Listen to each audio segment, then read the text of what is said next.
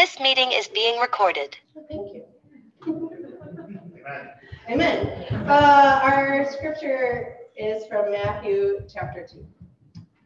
In the time of King Herod, after Jesus was born in Bethlehem of Judea, Magi from the east came to Jerusalem asking, "Where is the child who has been born King of the Jews?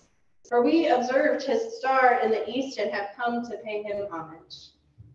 When King Herod heard this, he was frightened, and all of Jerusalem with him. And calling together all the chief priests and scribes of the people, he inquired of them where the Messiah was to be born. They told him, "In Bethlehem of Judea, for so it has been written by the prophet. And you, Bethlehem, in the land of Judah, are by no means least among the rulers of Judah, for from you shall come a ruler who is to shepherd my people Israel." Then Herod secretly called for the Magi and learned from them the exact time when the star had appeared. Then he sent them to Bethlehem, saying, "Go and search diligently for the child, and when you have found him, bring me word, so that I may also go and pay him homage." When they had heard the king, they set out, and there ahead of them went the star that they had seen in the east until it stopped over the place where the child was. When they saw that the star had stopped, they were overwhelmed with joy. On entering the house, they saw the child with Mary, his mother, and they knelt down and paid him homage. Then opening their treasure chests, they offered him gifts of gold, frankincense, and myrrh. And having been warned in a dream not to return to Herod, they left for their own country by another road. Now after they had left, an angel of the Lord appeared to Joseph in a dream and said, "Get up, take the child and his mother, flee to Egypt, and remain there until I tell you, for Herod is about to search for the child to destroy him." Then Joseph got up, took the child and his mother by night, and went to Egypt and remained there until the death of Herod. This was to fulfill what had been spoken by the Lord through the prophet, "Out of Egypt I have called my son." When Herod saw that he had been tricked by the Magi, he was infuriated, and he sent and killed all the children in and around Bethlehem who were 2 years old or under, according to the time that he had learned from the Magi. And what had been spoken through the prophet Jeremiah was fulfilled. A voice was heard in Ramah, wailing in loud lamentation, Rachel weeping for her children. She refused to be consoled because they are no more. When Herod died, an angel of the Lord suddenly appeared in a dream to Joseph in Egypt and said, "Get up, take the child and his mother, and go to the land of Israel, for those who were seeking the child's life are dead." Then Joseph got up, took the child and his mother, and went to the land of Israel. But when he heard that Archelaus was ruling Judea in place of his father Herod, he was afraid to go there. And after being warned in a dream, he went away to the district of Galilee. There he made his home in a town called Nazareth, so that what had been spoken through the prophets might be fulfilled. He will be called a Nazarene. This is the gospel of the Lord. Thanks be to God. I know that the secular celebration of Christmas feels long over. Like those shepherds have been like back in the fields for a while, and the shine of the angels now has the like patina of time in their memory. Jesus is no longer in the manger wrapped in swaddling cloths, but like a toddler running around with opinions and tantrums, a la my son, right? Like divine proportions. You may have taken down your tree and lights as much as 2 weeks ago. If you were proper, you took them down like yesterday. Some of you might have done it earlier. But here we are still reflecting on the story of the birth of Christ. Because even as the world wants to move on to think that, oh, that was just a nice story about a baby and some angels and an animal feeding trough, we know that it's much more. And so we turn now to the other telling of the story. In the season of Advent and Christmas, we focus a lot on the version of Christmas as it's told in Luke, because, like, let's be honest, Luke is just like the better storyteller of the whole bunch. Like, he's just better at narrative than the rest of them. He has the best character development. He has the best scene setting. He has musical numbers like interspersed throughout, and so it's like fun to read But today we turn to Matthew's version of Christmas, the one that gets overlooked, not only because Luke is better, but because this version is far harder to make cute with kids dressed up. In many ways, this is the NSFW version. While Luke tells us the story of a God who became incarnate among the lowest of society as good news, Matthew tells us what happens on the flip side of the coin, what those at the top of society thought about that good news and how they reacted. Here we have the story of Herod, a governor of Judea, selected by the Roman Empire to keep the peace, right? Pax Romana was the theme of the Roman Empire. In an area where rebellion was constantly bubbling just under the surface, Herod's one job, the one job he had, was to maintain the power of the empire and the emperor, who was known as the Son of God. If Herod couldn't do that, if somehow things got out of hand under Herod's watch, then not only would Rome find someone who could keep that Pax Romana, but it would show its might by brutally punishing the one who couldn't. So while many portrayals of Herod in popular Christian culture portray him as like some sort of bloodthirsty king, I think he was really more of a sniveling middle manager, terrified of the empire he served. So when a bunch of foreign people, note the text does not name the number or gender of the Zoroastrian astrologers who came, they show up and say that there has been a cosmic astrological shift in the heavens to proclaim the birth of a new Son of God.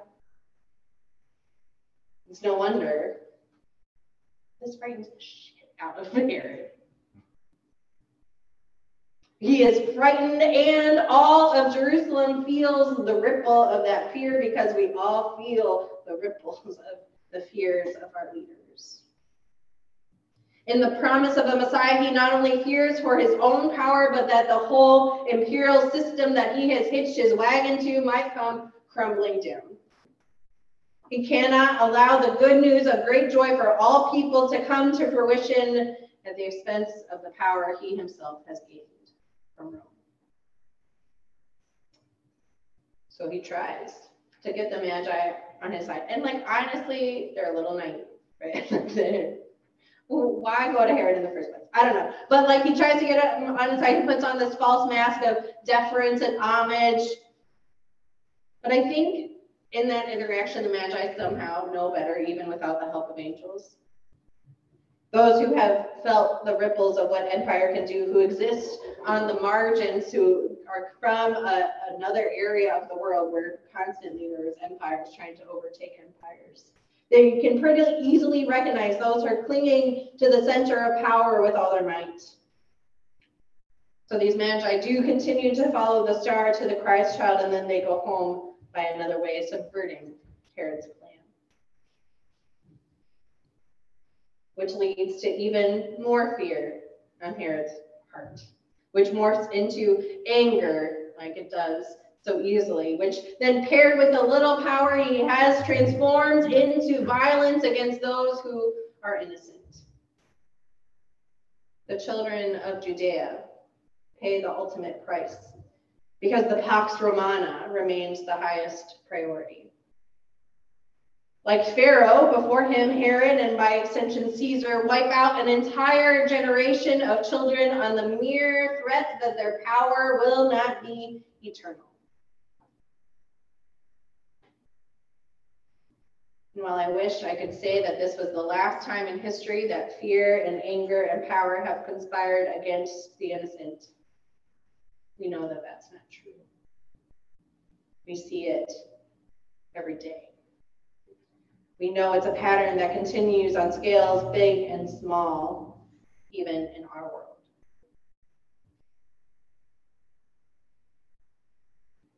So what does Christmas teach us about to do when we encounter that pattern? Dr. Esau McCauley wrote a New York Times opinion piece last week. Luke sent it to me knowing this was the text for this week. And I was like, oh, okay, we're so hip. We're in the New York Times. It's titled The Bloody Fourth Day of Christmas because the Feast of the Innocents is celebrated on that fourth day. And Dr. Macaulay reflects on why it's so important that this story gets remembered in the Christmas season. He says, this story calls Christians and others to remember that we live in a world in which political leaders are willing to sacrifice the lives of the innocent on the altar of power. We are forced to recall that this is a world with families on the run, where the weeping of mothers is often not enough to win mercy for their children. More than anything, the story of the innocent calls upon us to consider the moral cost of the perpetual battle for power, in which the poor tend to have the highest casualty rate.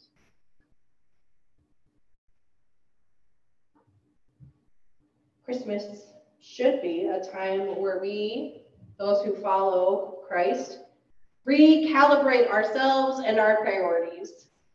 We should take stock of how we are challenging those with power and protecting as best we can those who are innocent and oppressed.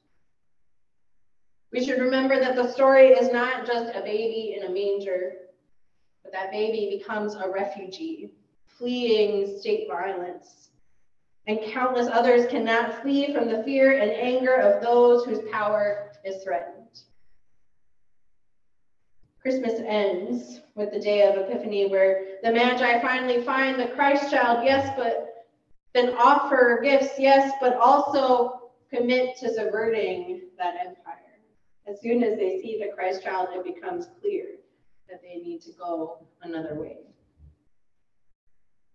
The star that they followed not only led them to the same child of hope and gloria in excelsis Deus that the shepherds found, but it continued to inspire the ones who followed to continually reassess their priorities and navigate a world filled with deception and obstacles to proclaiming that hope. They did not let Herod have the last word. Later today during communion, you'll come and you'll select your star word. Like I said, practice we've done the last couple of years. If you're new to it, you'll see as you come and we gather in our circle over here, there's a table filled with cards with a variety of words on it. Or if you're on Zoom, again, I'll get you a link that can randomly generate a word for you. Like I said, you could either look and pick a word intentionally or like just be really bold and, you know, not have the amount of control I like in my life, but you can randomly pick a word and see what happens. The hope is that you will keep this word somewhere where you will see it often. So Tim and I keep ours on our bathroom mirror all year long. And then we pray that this word guide you as the star guided the Magi, helping you find God in new places, discovering new ways to proclaim hope where the world wants to proclaim despair, maybe inspire you to speak out against those who are operating out of fear and anger. May this word give you strength to stand with those on the margin and boldness to know when you have given what you can. As we close out this intentionally a few days long Christmas celebration, and we move into the next part of the calendar, may we continue to hold the whole of Christmas in our heart, including this hard story. To help us with this, I always love to end Christmas with this poem by Howard Thurman.